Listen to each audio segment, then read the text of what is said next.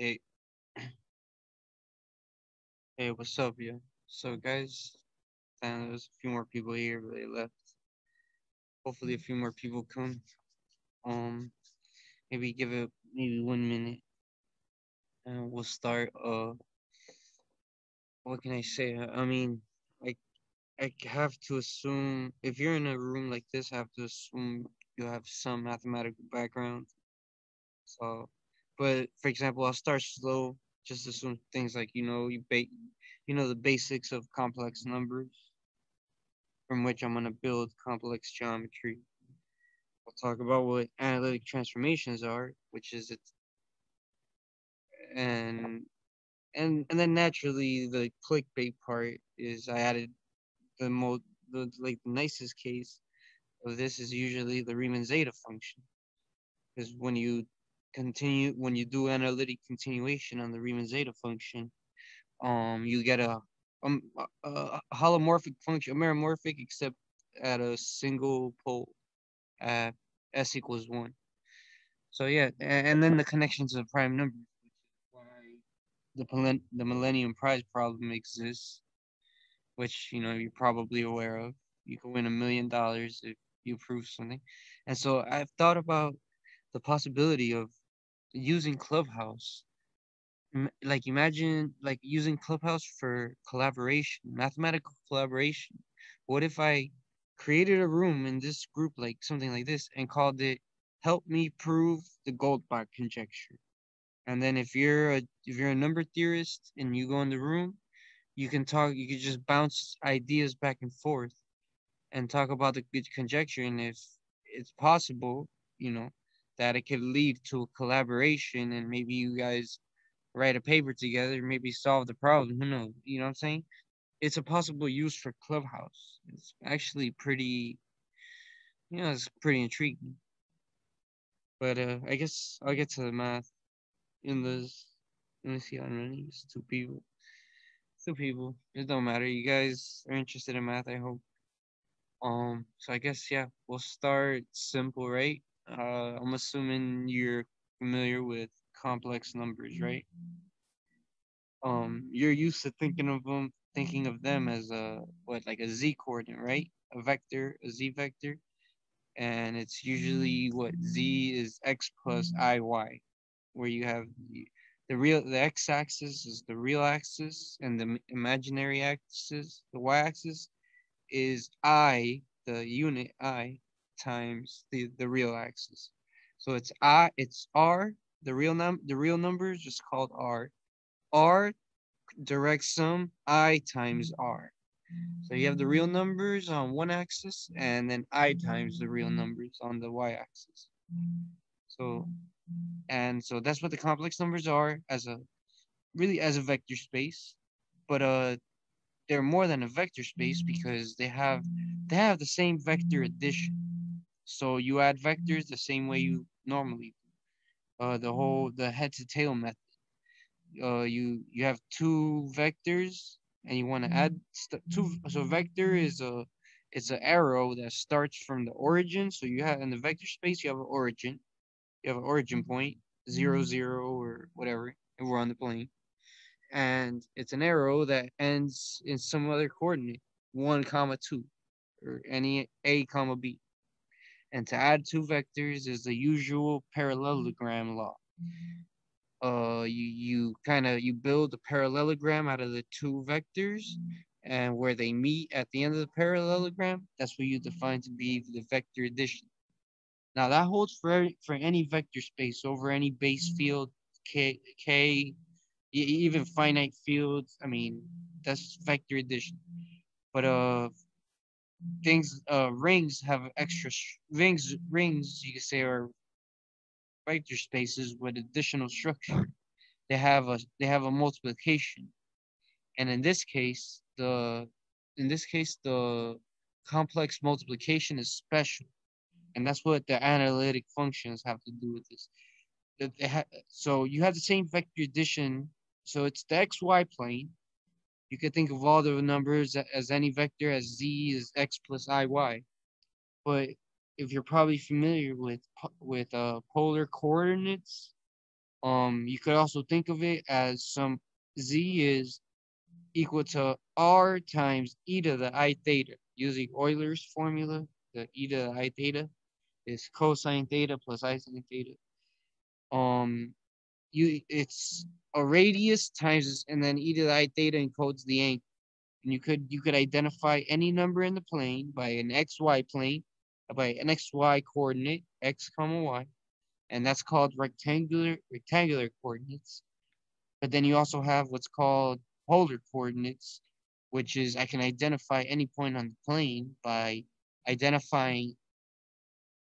I also need two bits of information, just like x comma y, but I need this time I need r comma theta. R stands for the radius, theta for the angle. R is the radius of the circle on which the point lies on, and theta is the angle that it makes on that circle, from the starting from the positive x-axis, right? So that's the polar version of complex numbers. And complex multiplication in xy coordinates is pretty not ugly, but it's unnecessarily cumbersome. When you multiply complex numbers using polar coordinates, the geometry, because you have sines and cosines and angles, the geometry pops out. And what ends up happening. So let's say I have two complex numbers. Z1 is, you could either call it x1 plus, let me see, z1 you could call it x1 plus I times 1, I times y1, and z2 x2 plus iy2, so you have those coordinates. But and then in polar, I could call it z1, it has a radius 1 times e to the I theta 1. And then same thing so in Einstein notation, you have, zi is equal to ri times e to theta I, where I'm just my indices are I, for I equals 1 and 2. Sorry, if you hear stuff, I'm outside, guys. I'm in my backyard in front of my lake, thinking about math. It happens.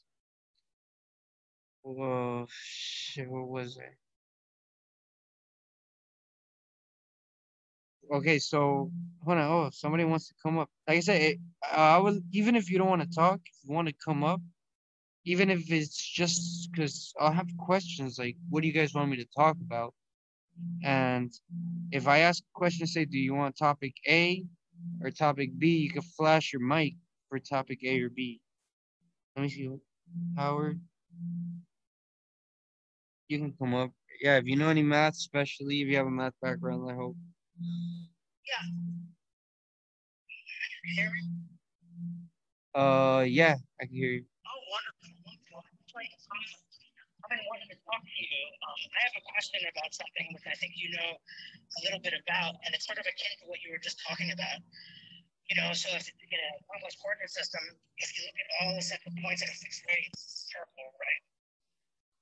Also, Yes. of course, in coordinate space, and all the fixed points at a, in two-dimensional Euclidean space, you might have some dimensional sphere for an RG. Correct. Right. Same thing is true. So that's just higher dimensions. I'm starting in two real dimensions, one complex dimension, but we can go to higher dimensions. I mean, my research. You're an expert.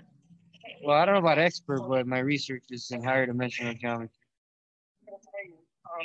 So basically, so even in hyperbolic geometry, the same thing's true. If you have a fixed radius, geodesic radius, then the submanifold of all points at that fixed radius is also minus 25 on the real sphere as well. So the origin of the sphere. Okay, hold on. Okay, hold on. Wait. Okay, hold on. Wait. So you inside D-dimensional space, you're saying you have a D minus 1 dimensional sphere. And then what about it? Sure, no, yeah. It's the unit. So at every point on your manifold, you have your tangent space, right? So and the tangent bundle, and then on that tangent space, you define the Riemannian metric, and using that metric that defines, you use the metric, the set of points, the metric G, set of points, G of x comma x equals 1 is your unit ball, is your unit sphere, and then G less than or equal to 1 is your unit ball, and it's based on the Riemannian metric that you have on it. But yeah, you have a sphere, you have a version of a circle, you have a version of a circle or a disc at every point on the time space. So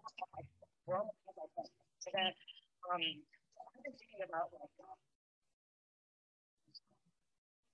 sketch spaces of rank one. When you work on symmetric spaces of rank two, you also know about these symmetric spaces of rank one. So for instance, in complex Hutterbox space, or oh yeah, dude, that's the rank one case is done. I can tell you anything you want about the rank one case. That's really going to be on a plan. Then also, of course, there's projective spaces. There's all of the longest one. So my question is, what is the submanifold? I know that natural functions on the d minus one dimensional axis, right?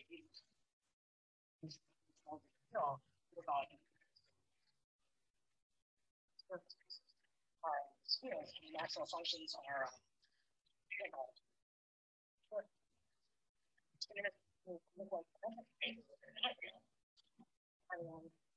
Yeah, the ones that the, although you could do some tweaking and get results for real projective spaces too, but the complex and quaternionic is actually easy, believe it or not. But go ahead. I always have problems with the real projective spaces. I want to also finally manifolds and I'm doing fundamental things. These manifolds and I have them. Typically, don't use expansion. So you expand your fundamental solution of dimensional functions on these spaces. And for the real spaces, right? Here is for the schema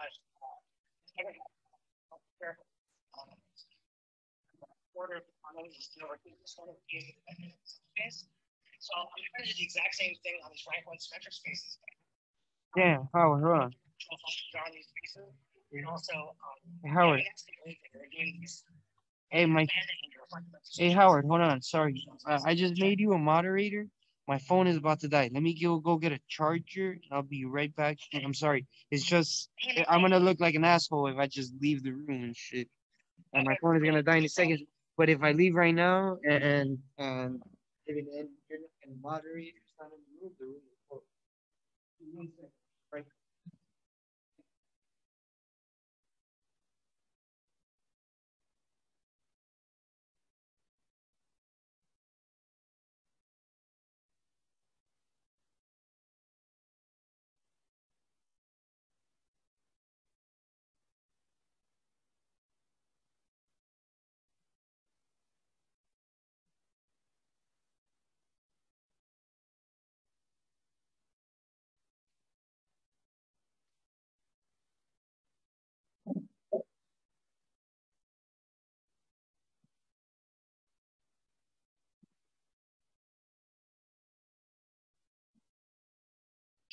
Anything in regards to manifolds looking at eigenvalues of Laplace Bernoulli.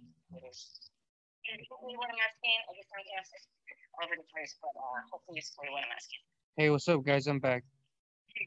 Yeah, actually, manifolds with holes in them, there's very general manifolds. I know nothing, almost nothing. Oh no, so it's very simple. Actually, check this out. It's very simple. You've heard of varieties, right? Like algebraic varieties or and things like that. All right, so uh a manifold is a variety without singularities, which means a manifold is a variety that's smooth everywhere. It doesn't have any edges, corners. So like, so that's why, for example, a sphere is a manifold. It's a variety too, but it's a manifold. But there's some cases, if you have, for example, take the graph of the absolute value right? It's like a V. It has that at the origin, it's got that point of discontinuity, and you can have that variety. You could intersect those two zero sets and get that variety, and so that and what a sort of what a variety is that at most points, at almost every point, if you look locally, like take the V set, it looks like a manifold. It looks just like the line y equals x or y equals negative x locally, but except at the origin it has a singularity.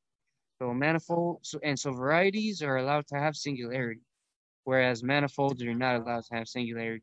Other than that, they're about geometrically the same shit. Uh, but then there's algebraic geometry, and you can talk about shapes of functions, which is another thing. I mean, that's more stuff. But geometrically, manifolds and varieties are similar. Manifolds just don't have singularity. So yeah, but yeah, if you whatever you were, you can ask your question again, Howard. I mean, I'm interested just because you were talking about, yeah, obviously you read my, you looked at something. Looking at some of your publications. Yeah, so it's like, oh man, this guy knows about some things that I'm really interested in. Oh, dude, so hold on, wait, do you go to school somewhere? No, I'm a mathematician at ES, the National Institute of Standards and Technology. I'm a research mathematician. Oh, great. Oh, Yeah. fantastic. I mean, I'm only finishing my PhD right now. I know, but my background's in physics, and then I got a PhD in math at the University of Auckland, New Zealand. Wow. I work in special functions, and one area that special functions. Actually, I looked at fundamental functions of Yeah. Trans manifolds, and I've studied them extensively. So that's exactly what I'm doing. Sure. Yeah. So my geometry question for you is, I've been trying to figure this out. Actually, I've been working with Vesper Olofsson. See, this is what I meant that it could lead to collaboration, dude. We can like link up and collaborate. I mean, go ask your question, but we'll get in touch later. I followed you. Symmetric space. So not the real ones, but the complex diachronionic. Yo, that's I mean, those so okay, so they're called so I study mostly the compact rank one symmetric space. If you spell it out, it's CROSS. They're called crosses. So to save time, you could call it a cross. Compact rank one symmetric space. Uh, yeah, like CPN, exactly. But the Riemannian case, the case where you only have a Riemannian metric, is in a sense more interesting. The other case, the one that you're talking about, if you want to talk about if it has a complex structure, like they're called Hermitian symmetric spaces, which is this equivalent of saying complex symmetric spaces, which is what you're talking about. And usually those have more I mean, their theory is a little better. Hold on, I got noise.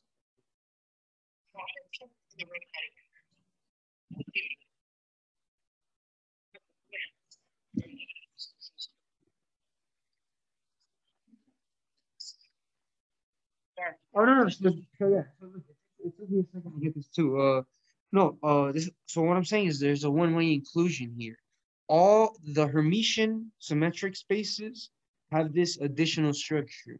They're Riemannian too. They have Riemann. You can simplify it and get a Riemannian structure. They're Riemannian, but they also have this extra structure that gives them a Hermitian structure.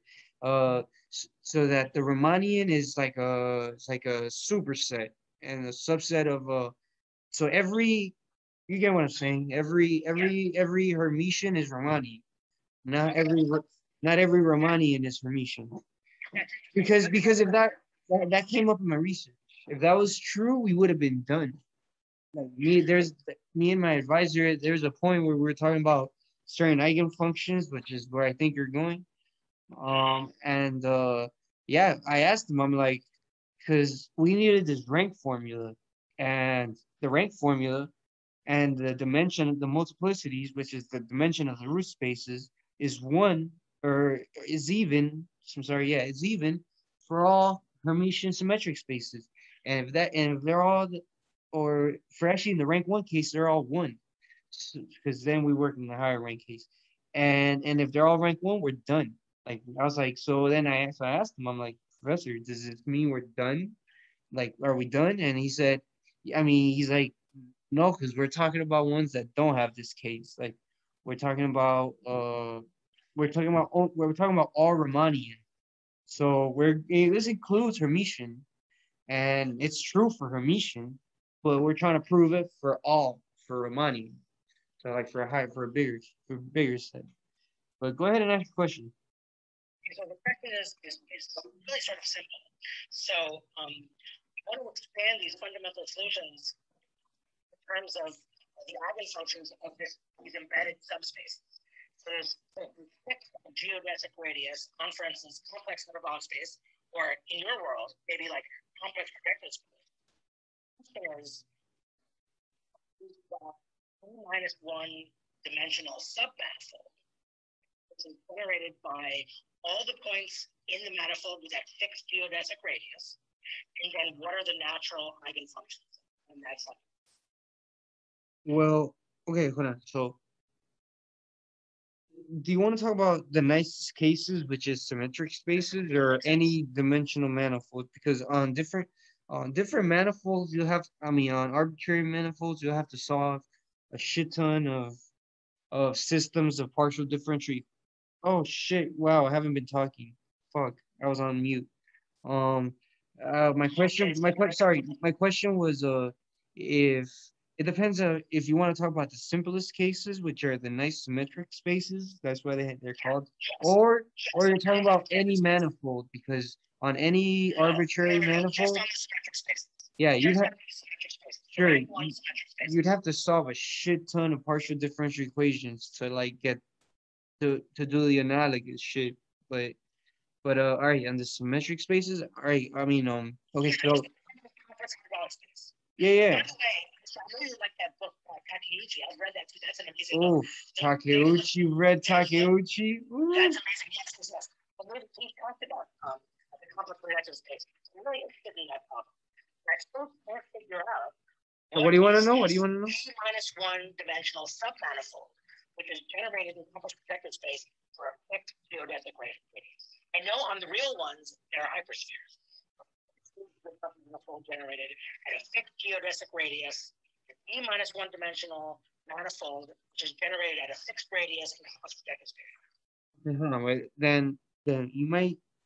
I love it. You asking the question makes sense. Let's start. Let's start n equals 1, CPN, CP1. CP1 is a sphere. Your question on the sphere is equivalent to what? The set of complex numbers of norm 1. What's your question? I mean, we're going to generalize in a moment. They're at a fixed radius. So, in fact, CPN is a compact of the radius. It doesn't have to be 1, you know. It can have any radius, you know. No, so what I'm saying is you're talking about spherical things. These objects are spherical. So they're spherical, and what CPN is, or complex, they're spherical. What they're doing is they're parametrizing the set of complex lines through the. So imagine n-dimensional complex space. Imagine all the lines through the origin, every possible line through the origin. You're parametrizing up to equivalence classes. You're constructing the manifold that parameterizes the equivalence classes of all the lines through the origin. Oh, my friend Casey here, he's cool. But so you get me. So I mean, so as a manifold, it has that's what it represents geometrically. It's parameterizing all the lines through the origin. It literally is Cn plus 1 minus 0 divided by the equivalence relation, right? Of if 2 points are the same, if they lay on the same line. So that's CPN. I mean, so and it forms like a sphere. Now, and all these symmetric spaces, including the rank 1 case, they all come from, so you know what Lie groups are? Okay, so they all come from, so whenever you have a Lie group, you have something called you have some certain every Lie group has, it's called the Iwasawa decomposition. Every Lie group you can decompose it into a, so G, the Lie group, equals K-A-N, like can, K-A-N, where K is the maximal abelian, no, it's the maximal compact. K is the maximal compact subgroup of G. A is the maximal abelian part. Usually, it usually has the form of a bunch of diagonals. A diagonal system is a diagonal subset, like diagonal matrices. So it's abelian because a diagonal matrix, you multiply diagonal matrices is B, and then so that's A, and N is the nilpotent or unipotent, which means what it's the unipotent part, which means it has determinant one, but it could be anything. So it's really like upper triangular. It's like it's made so I what I'm saying is I can actually I might be talking. It's a group. It has a group version and a Lie group version and the algebra version for both. But so it has so they have these decompositions. But so yeah, you got to start with Lie groups, and then the Lie groups they have these special subgroups, these Ks, these maximal compact subgroups. And when you do the quotient of the Lie group by the compact subgroup, by the by this yeah by K, so if you consider G mod K, it has this the it becomes a symmetric space. And the analogy, if you know from just Riemann surfaces, one-dimensional shit, the analogy is how you build the torus. You know how you build the torus in the complex plane? How you take the unit sphere, the unit square, and you identify the two top sides to build a cylinder, and then you identify the other sides to build another cylinder, and it wraps around into a donut, into the torus. Well, that square is called the fundamental domain of the shape of, in this case, of that donut, of that torus, the fundamental domain. And so the symmetric spaces, when you do G mod K, is the same shit. It's the fundamental domain of these symmetric spaces. I can give you the exact definition if you want, or I can let you ask the question. I'm sorry if I'm talking so much. Hey, if you want to come up here. No, no, no. I'm explaining. I'm explaining to you. Basically, so what? No, no. Well, so the thing is, so I'm explaining what Riemannian symmetric spaces are. There's something more important called generalized flag manifolds. Now, a flag. So complex projective space, right? Do you know Grossmannians? Yeah, Okay, they're the Grossmannians are the generalizations of complex. So remember how I described complex CPN as the set of lines through the origin. Uh, well, so that's GR. That's the Grossmannian of one-dimensional lines through the origin. But you could have the space of k-dimensional subspaces through inside n-dimensional space through the origin.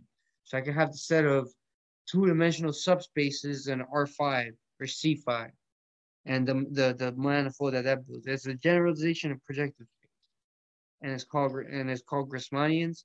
They're all homogeneous spaces. They're all matrix Lie groups, and they all have these subgroups that you can find their fundamental domain by taking this quotient by by a subgroup.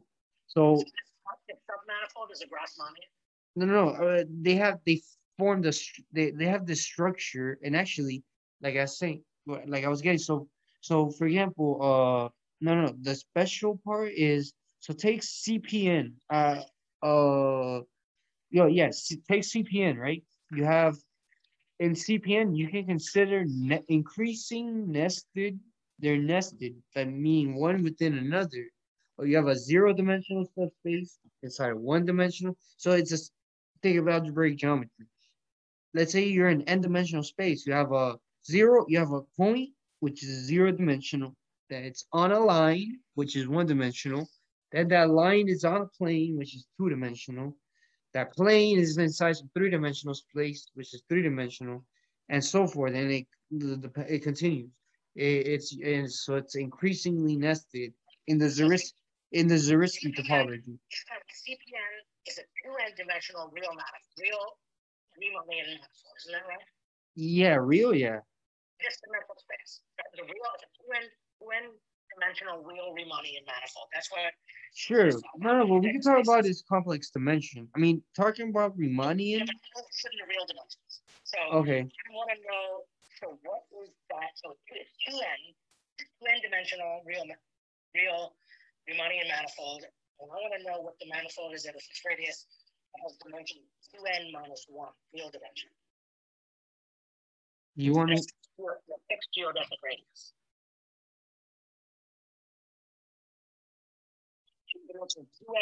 Yeah, so like I said, you'd have to talk about you'd have to talk about the geodesic circle around a point at its tangent space.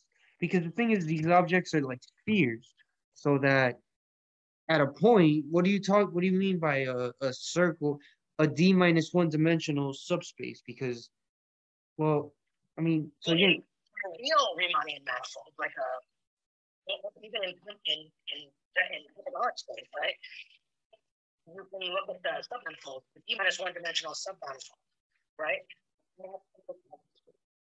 Right? And now I want to do this, for instance, in these okay, all right, this is what I'm trying to say. What I'm trying to say is that they already are that. They already are that. So, like I said, the prototypical example is a sphere, and a sphere is already a d minus one dimensional submanifold of Rn, of Rd, I mean. So that's what I'm saying. They're already d minus one dimensional. They're all. Do you get me? So they're already d minus one dimensional. They're already exactly the d minus one dimensional. It's called codimension one. Like the sphere is codimension one, meaning it's one less than dimension of the ambient space. And so yeah, the sphere's codimension one. Any surface is codimension one in three-dimensional space. But so yeah, so these objects are already codimension one. So I mean, if you're asking about codimension one of codimension, you're asking about codimension one things about codimension one objects already.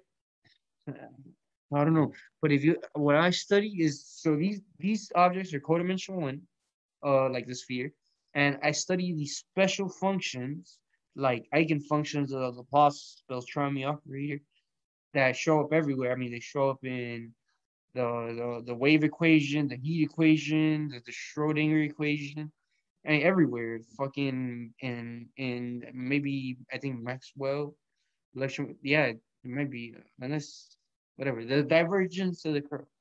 Um. So I study eigenfunctions. If you know some linear algebra, you know eigenvectors and eigenfunction, eigenvectors, eigenvalues, and eigenvectors, and you get extended to eigenvalues and eigenfunctions and eigenspace decompositions, and that's what we do. That's really cool. Well, that's how you describe the functions. That's how you describe the eigenfunctions. So when you were, and actually, if you want a physical, for in case for the like audience, maybe we're losing. Oh, maybe we sound like we're saying too many fancy, weird, long words, like unnecessarily. Uh, the physical interpretation for this, if you've ever studied chemistry and you ever studied fucking the quantum mechanics of for example a hydrogen atom, and so everybody's familiar with the Bohr model of the hydrogen atom, right? The nucleus in the center, and then the orbits of the electrons, right? In little concentric circles. And, but now we know they're not point particles in concentric circles. They're more like clouds of the nucleus has these particles, this neutral, and it's positively charged actually, and it has a way. It has like the electron. The electron it still has shells though. It has these. It has these shells. The electrons come in these electron cloud shells in what's called the orbitals of the electron of the atom. and the shape. And the shape, you could color code it. So, for example, you could color code it. Red means less probable, and blue means more probable, because there's a probability distribution. You can color code it, and you get. So, if you Google right now, atomic orbital, and click images, and you'll see all these shapes, and those shapes that you see, the functions, the the functions that give you those fucking shapes for those orbitals are exactly the eigenvalues of the Laplace Beltrami is exactly the eigenvalues you get for the sphere and for complex CPN, complex projective space. And they're called, and they have a special name. I mean, they're famous. Uh, they're known for they're special. They're called, you may have heard of them. They're called the spherical harmonics. And why are they called the spherical harmonics? Because one, they're on a sphere, and two, they come from harmonic polynomials.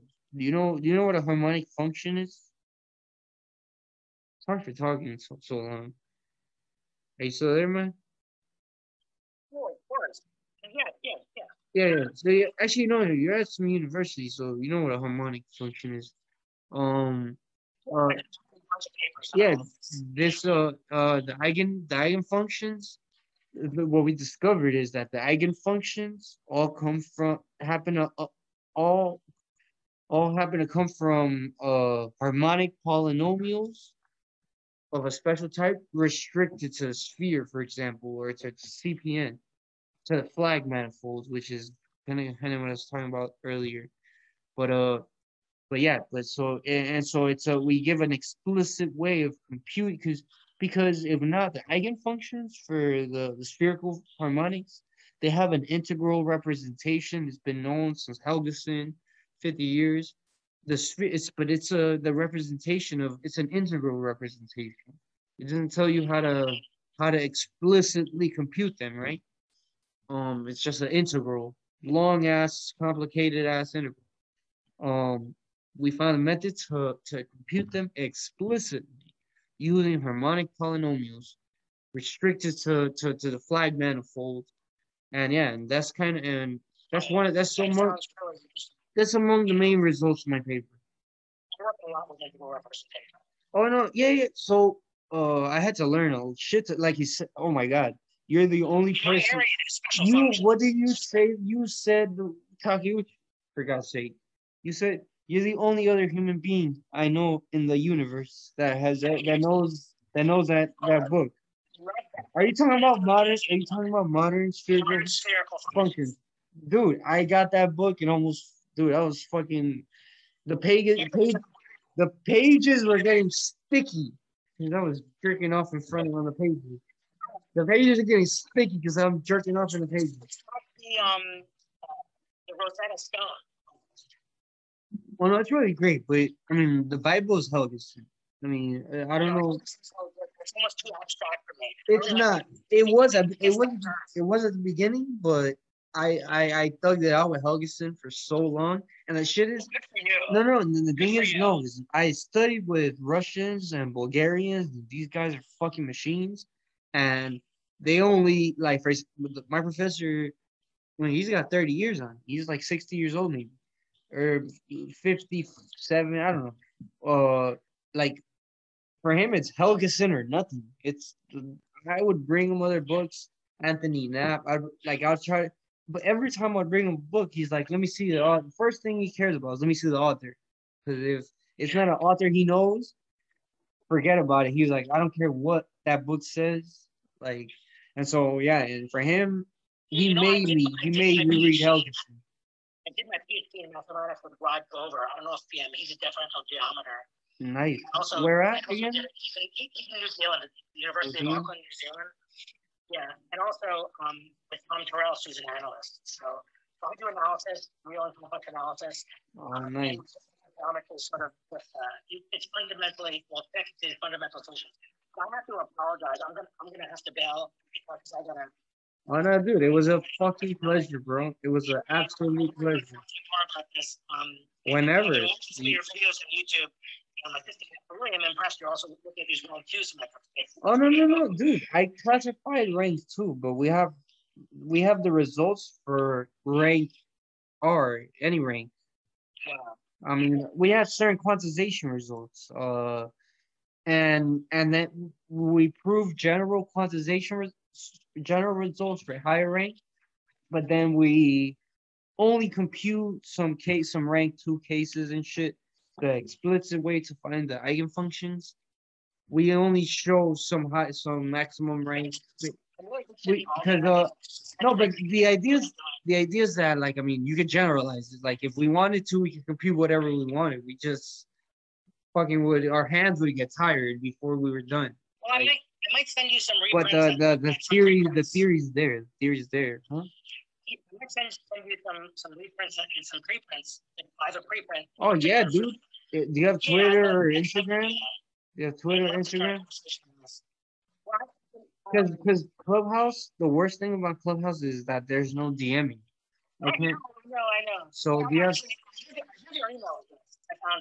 Oh, it's on my paper. It's on my. Go to read any of my papers and go to the bottom. It's on my papers. Oh, that email address is exactly for mathematical questions, of course. I got a bail. Really awesome, man. Thank you, Howard. Thank you for coming up here, man. It was absolutely a delight to talk to you, man. For real. Have a good one, man. Take care. Damn, that was awesome, dude. Shit, Kay, I'm so happy you got to see this shit. Hey, Rick, what's up? Come up here, Kay. Hey, Rick, what's up? Hey, how's it going? Are you of Venezuela? No, I'm Colombian. No. Well, it's just literally the country next door. There's almost no difference between Colombians and Venezuelans. But yeah, I'm South American. But I was raised in the States for the most part. I was born in Colombia, South America. But but from like 7 years old, I was raised in the United States. I lived in New York, New Jersey, and then finally I moved down south South Florida, to Miami. And I've been in Miami. I mean, I've moved around. I've lived in Indianapolis for like 2 years. I was working and going to school. I've been around a little bit, but for the most part, I was raised in Miami. I mean, it wasn't so bad, but honestly, I couldn't wait to come back. But the thing is, I'm Spanish. I'm Hispanic. And there was no Hispanic food. When I would I noticed this within a month of being there. When I would ask people, bro, is there a Hispanic restaurant? Because I'm just too used to eating my whole life, eating Hispanic food, bro. And when I would ask people, at least a Mexican restaurant, please, anything, they would be like, oh, there's a Taco Bell. Them Taco Bell was fucking Hispanic food. That's how bad it was. There was.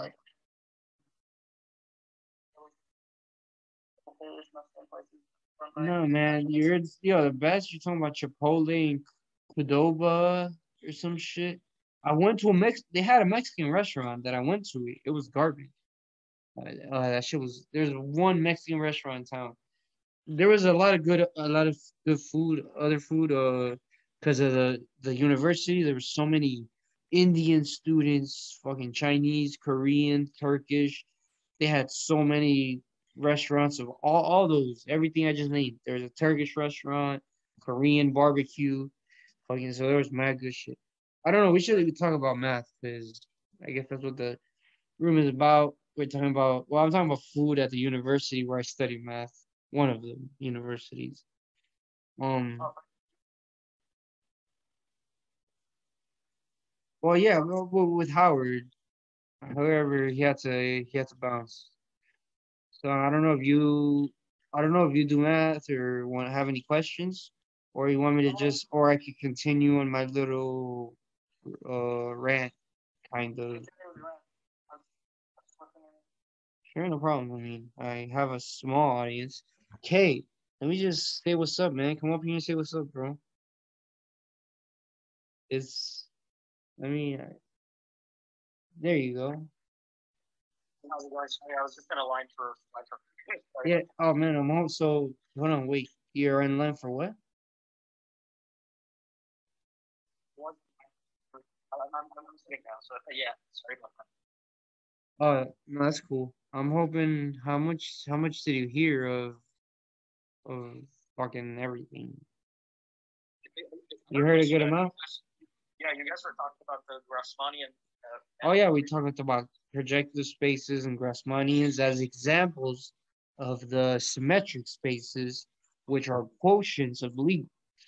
They're quotients of the and special manifolds known as continuous groups, Lie groups. They have their own name. They're called Lie groups. You take special quotient. So the prototype, is take. So you know this SU. SU means special unitary. You know SU2, like for example well, there's no SU1 because it's redundant. There's a U1. U1 is a circle. Literally, geometrically, U1 is a circle. U2, well, U2 is you take the special ones, meaning determinant one. SU2 is SU2 is the three-dimensional sphere. And whatever, these objects are they're like this. And so I mean, the quotients look like these fucking compact subspaces, these compact manifolds. Yeah, could you talk a little bit? So I actually don't have maybe I'm missing